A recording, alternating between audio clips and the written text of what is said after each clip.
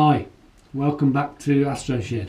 It's been a while since I've done a video, but there's been a few changes to my setup, as you may be able to see here to my left. This video I'm going to discuss why I decided to sell my Takahashi FSQ85 and buy an Esprit 100, which you probably think it's a big change, and Takahashi's, with the reputation they've got, it's a fantastic scope to sell, to buy maybe what some people regard as a lesser scope. Well, there is a reason behind it, and that's what I want to explain now. So if you are somebody who's interested in owning a Takahashi FSQ85 for imaging, then you might be very interested to stick around and listen to this, because there's a few things you may need to know. So, a bit of history. 4 years ago I bought the Takahashi second hand. I got it for a very good price. It was hard to turn down.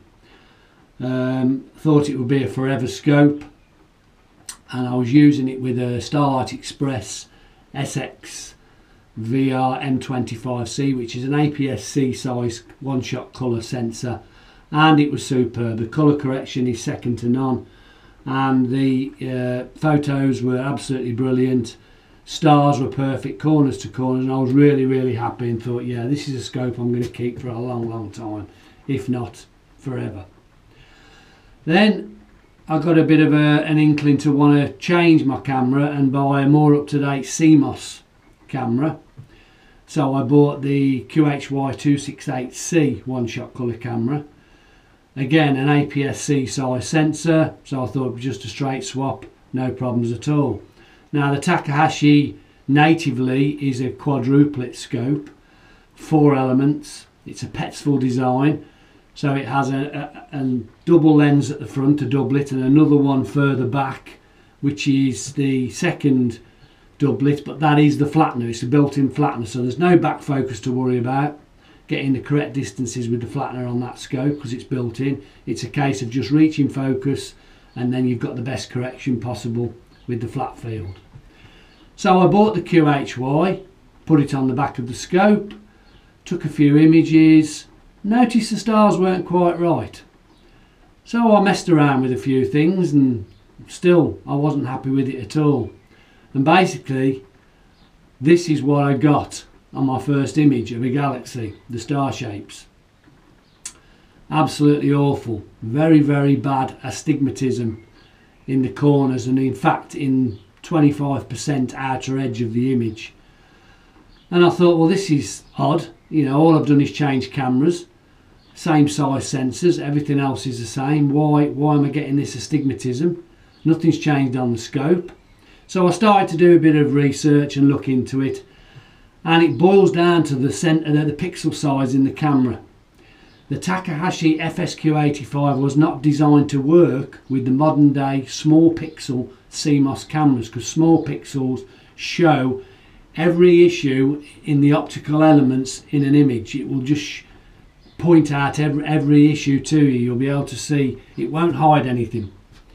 The big pixels on the Starlight Express camera, they were nearly 9 micron pixels. The QHY268 is 3.76 micron pixels. Big difference. The 9 micron pixels just hid all the issues. Any astigmatism would be hidden in such big pixels. So the more I read about it, the more I realised that other people were having this problem. And Takahashi obviously eventually tried to sort it out, in my opinion, being that I don't think they have solved it, but they brought out a second corrector, basically another flattener, to go on the back of this scope. Now, this flattener is sold with the scopes now. It comes in the package. They don't advertise that this is actually needed, and what they do say is it's only needed for full frame sensors. Wrong. It's needed for APS-C sensors too, and even then it only gave me a 50% increase in quality of stars. So you buy a Takahashi flat field scope, you find there's another flattener in the box, so then it becomes a sextuplet scope. There's 6 lenses by the time you've put this flattener on the back. Then you've also got back focus issues. You've got to get a 56.2mm back focus to this extra flattener. And believe me, you need 56.2. That 0.2 is important. I tried everything from 55 to 57 and it didn't vary much. It was bad all the way through, even at 56.2 on my particular Takahashi. Now, I'm not saying that they're all the same. They're supposed to be handmade, handcrafted. There's a good chance that they may all be slightly different. Some are good, some aren't so good, and there's some in the middle. I've seen great pictures with these scopes, with the new corrector on the back.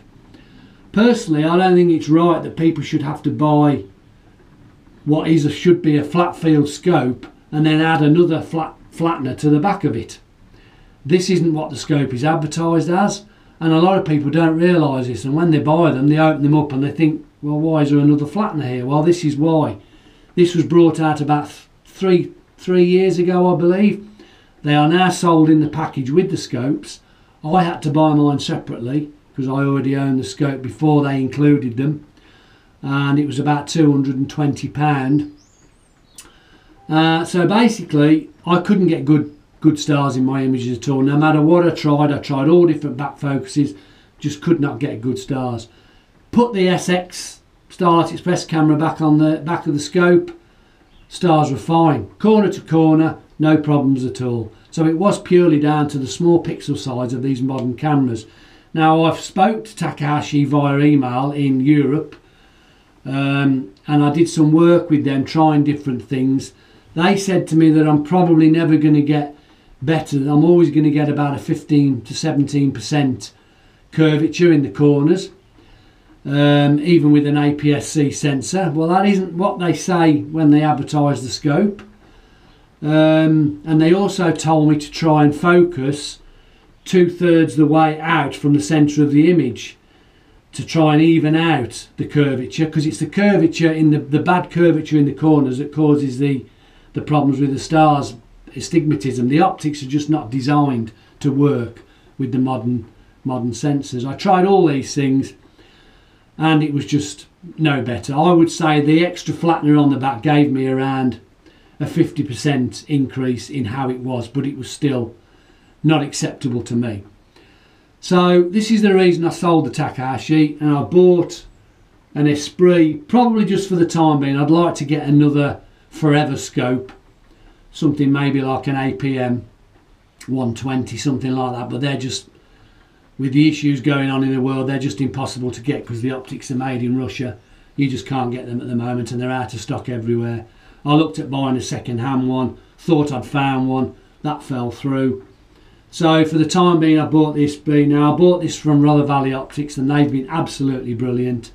I had it Zygo tested, so it's been completely tested, all the optics, to make sure everything's okay, and it came out with a scroll ratio of 0.97, which is pretty darn good. I haven't really had first light yet. I've just set it all up again. The rest of my rig is exactly the same. I've still got the Takahashi FS60, but that's put away because that was a bit overkill just to use as a guide scope. So I've moved to the Skywatcher Evo Guide 50ED as my guide scope.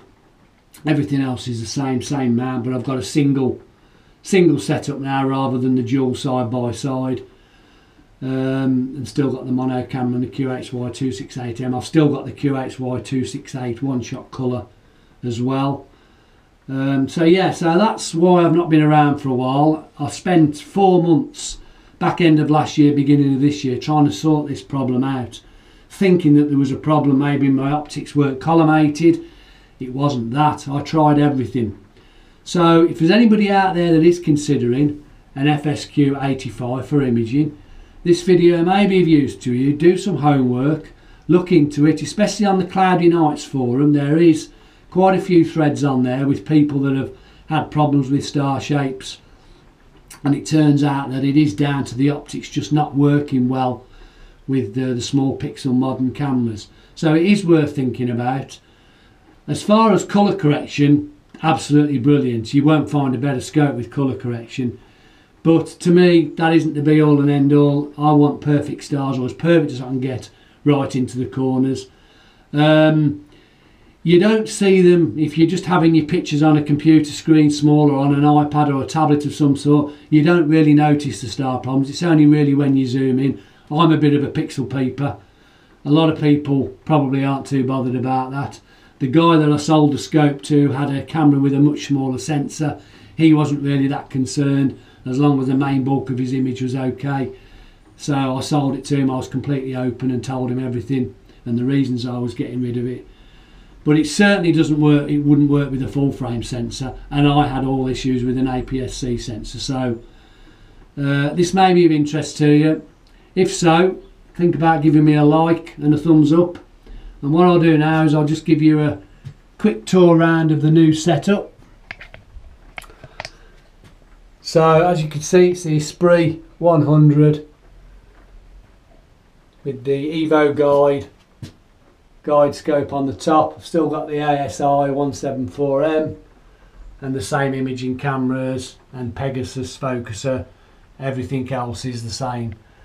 What I have added to my observatory is this, which is basically an Amazon bought light pad for doing flats, because obviously I've not got the Deep Sky Dad automated flats panel on here, and this is just fitted to an old wall mounted monitor stand, and I can just pull it out, put it in front of the scope to do flats. Very simple, very easy, and it works extremely well. So just a simple idea there if you're looking to do something like that. So thank you for watching. I hope this is of interest, and I'll catch you again in the next one. Bye.